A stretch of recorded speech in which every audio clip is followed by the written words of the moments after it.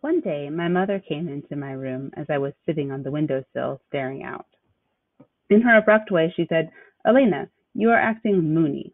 Enamorada was what she really said. That is, like a girl stupidly infatuated. Since I had turned 14, my mother had been more vigilant than ever. She acted as if I was going to go crazy or explode or something if she didn't watch me and nag me all the time about being a senorita now. She kept talking about virtue, morality, and other subjects that did not interest me in the least. My mother was unhappy in Paterson, but my father had a good job at the blue jeans factory in Passaic, and soon, he kept assuring us, we would be moving to our own house there.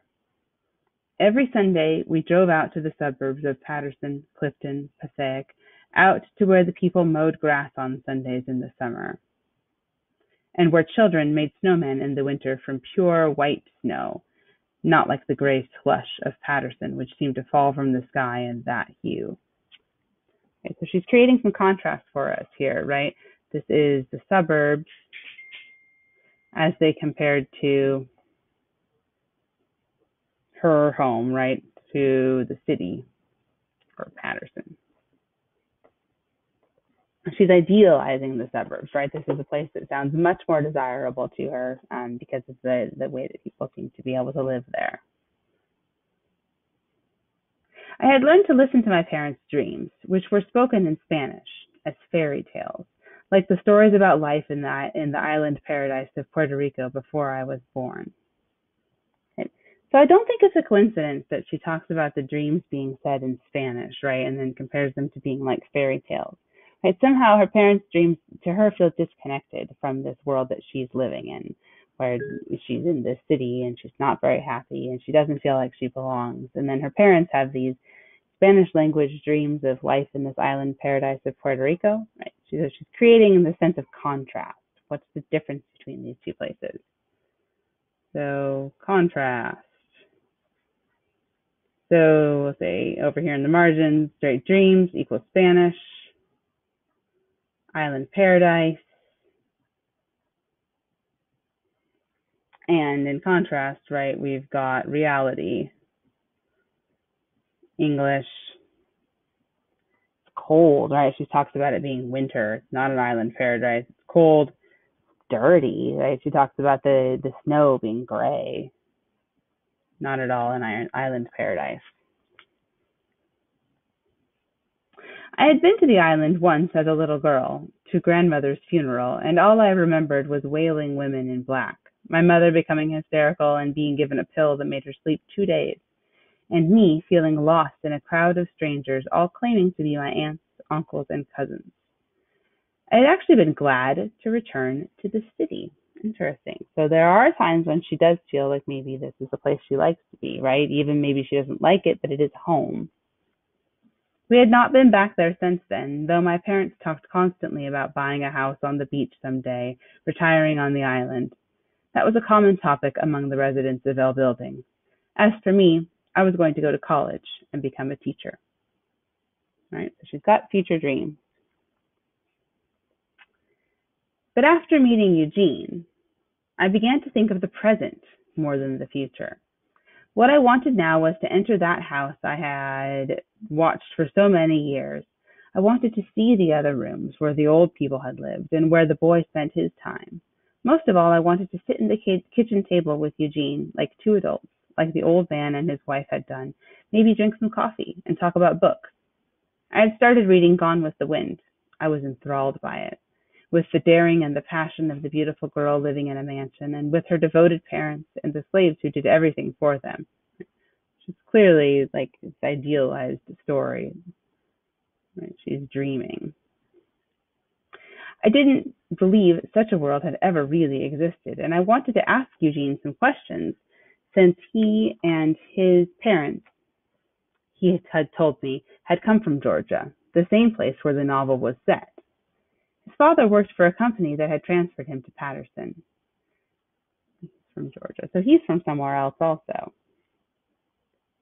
His mother was very unhappy, Eugene said, in his beautiful voice that rose and fell over words in a strange lilting way.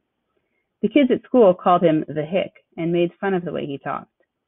I knew I was his only friend so far, and I liked that, though I felt sad for him sometimes. Skinny Bones and the Hick was what they called us at school when we were seen together. So they are, they feel like outcasts, but they have each other.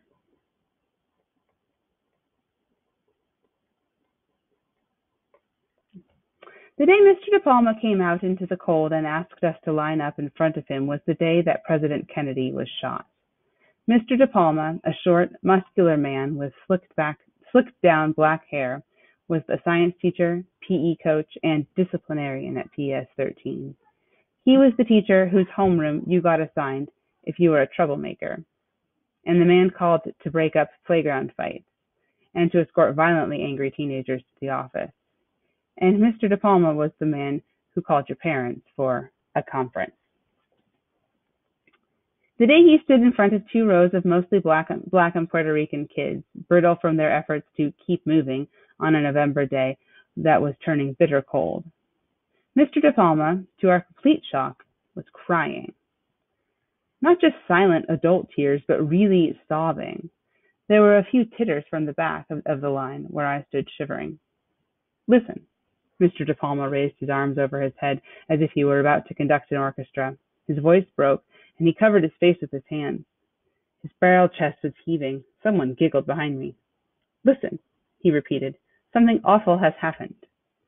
A strange gurgling came from his throat, and he turned around and spat on the cement behind him. Gross, someone said, and there was a lot of laughter. The president is dead, you idiots. Nice way for a teacher to talk to students. I should have known that wouldn't mean anything to a bunch of losers like you kids. Again, not a very nice way for a teacher to talk to students. Go home, he was shrieking now. No one moved for a minute or two, but then a big girl let out a yeah and ran to get her books piled up with the others against the brick wall of the school building. The others followed in a mad scramble to get to their bags before somebody caught on. It was still an hour to the dismissal bell. A little scared, I headed for L Building. There was an eerie feeling on the streets. I looked into Mario's drugstore, a favorite hangout for the high school crowd, but there were only a couple of old Jewish men at the soda bar talking with the short order cooks in tones that sounded almost angry, but they were keeping their voices low. Even the traffic on one of the busiest intersections in Patterson, Straight Street and Park Avenue, seemed to be moving slower. Right? So everything is slowing down.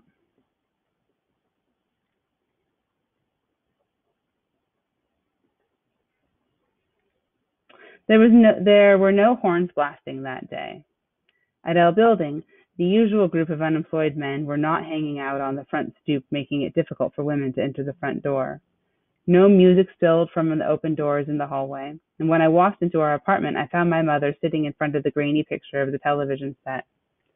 She looked up at me with a tear-streaked face and just said, Dios mío, turning back to the set as if it were pulling at her eyes. I went into my room. Though I wanted to feel the right thing about President Kennedy's death, I could not fight the feeling of elation that stirred in my chest. She's got some conflict here, right? She knows that it's sad that the president has died, but that she is also excited about something. Today was the day I was going to visit Eugene in his house.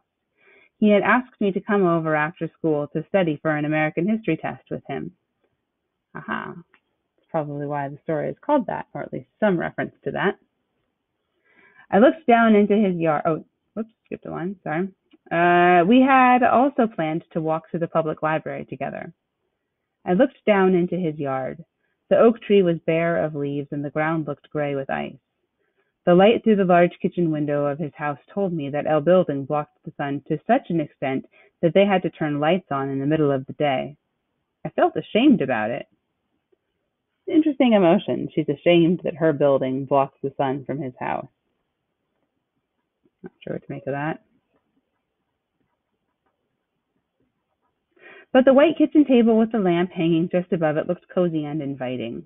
I would soon sit there, across from Eugene, and would tell him about my perch just above his house. Maybe I should. And maybe I should.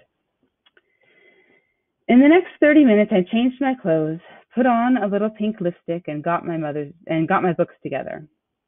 Then I went in to tell my mother that I was going to a friend's house to study. I didn't expect her reaction. "You're going out today?" The way she said today sounded as if a storm warning had been issued. It was said in utter disbelief. Before I could answer, she came towards me and held my elbows as I clutched my book. "Ika, the president has been killed. We must show respect. He was a great man. Come to church with me tonight."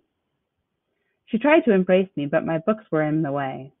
My first impulse was to comfort her. She seemed so distraught, but I had to meet Eugene in 15 minutes. "I have a test to study for, Mama. I will be home by 8. You are forgetting who you are, Nina. I have seen you staring down at that boy's house. You are heading for humiliation and pain." My mother said this in Spanish and in a resigned tone that surprised me, as if she had no intention of stopping me from heading for humiliation and pain. I started for the door. She sat in front of the TV, holding a white handkerchief to her face.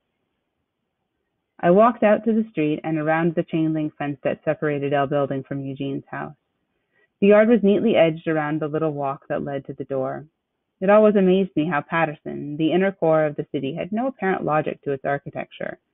Small, neat, single residences like this one could be found right next to huge, dilapidated apartment buildings like L Building. My guess was that the little houses had been there first. Then the immigrants had come in droves, and the monstrosities had been raised for them. The Italians, the Irish, the Jews, and now us, the Puerto Ricans and the blacks. The door was painted a deep green, verde, the color of hope. I had heard my mother say it, verde esperanza. Take a second here. I'm not going to go too much into this right now, but I think there's definitely some symbolism here, right? She's talking about waves of immigration and perhaps development that happened before immigration and then immigration that comes after that and so forth. Consider how that ties back into our readings from last week from Quinlan and Kennedy, and talking about the sort of almost, if you think about this city, how it would perhaps match that patchwork quilt idea, right? There's some connection there. It's all sort of hodgepodge together in the same way that Quinlan talks about in her essay. Okay, make some notes for myself there. I knocked softly. A few suspenseful moments later, the door opened just a crack. The red, swollen face of a woman appeared. She had a halo of red hair floating over a delicate ivory face, the face of a doll, with freckles on the nose. Her smudged eye makeup made her look unreal to me, like a mannequin seen through a warped store window. "What do you want?" Her voice was tiny and sweet-sounding, like a little girl's, but her tone was not friendly. "I'm Eugene's friend. He asked me over to study." I thrust out my books, a silly gesture that embarrassed me almost immediately. "You live there?" She pointed up to L Building, which looked particularly ugly, like a gray prison, with its many dirty windows and rusty fire escapes. The woman had stepped halfway out, and I could see that she wore a white nurse's uniform with St. Joseph's Hospital on the name tag. "Yes, I do." She looked intently at me for a couple of heartbeats, and then said, as if to herself, "I don't know how you people do it." Then directly to me, "Listen, honey. Eugene doesn't want to study with you. He is a smart boy, doesn't need help. You understand me. I'm truly sorry if he told you you could come over. He cannot study with you. It's nothing personal, you understand. We won't be in this place much longer. No need for him to get close to people. It'll just make it harder for him later. Run back home now." I couldn't move. I just stood there in shock at hearing these things said to me in such a honey-drenched voice. I'd never heard an accent like hers except for Eugene's softer version. It was as if she were singing me a little song. "What's wrong? Didn't you hear what I said?" She seemed very angry, and I finally snapped out of my trance. I turned away from the green door and heard her close it gently. Our apartment was empty when I got home. My mother was in someone else's kitchen, seeking the solace she needed. Father would come in from his late shift at midnight. I would hear them talking softly in the kitchen for hours that night. They would not discuss their dreams for the future or life in Puerto Rico, as they often did. That night they would talk sadly about the young widow and her 2 children. That would be Kennedy's wife and children,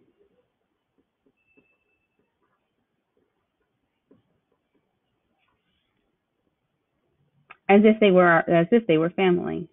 For the next few days we would observe luto in our apartment. That is, we would practice restraint and silence. No loud music or laughter. Some of the women in our building would wear black for weeks. That night I lay in my bed trying to feel the right thing for our dead president, but the tears that came up from a deep source inside me were strictly for me. When my mother came to the door, I pretended to be sleeping. Sometime during the night I saw from my bed the street light come on. It had a pink halo around it.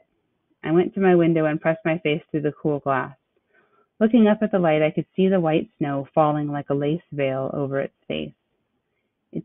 I did not look down to see it turning gray as it touched the ground below. Good. So this is contrast at the end, right? And this reference back to her earlier talking about the snow being white in the suburbs and gray where she is, right? She's just thinking, idealizing this white snow falling, sort of fresh start cleansing where she is.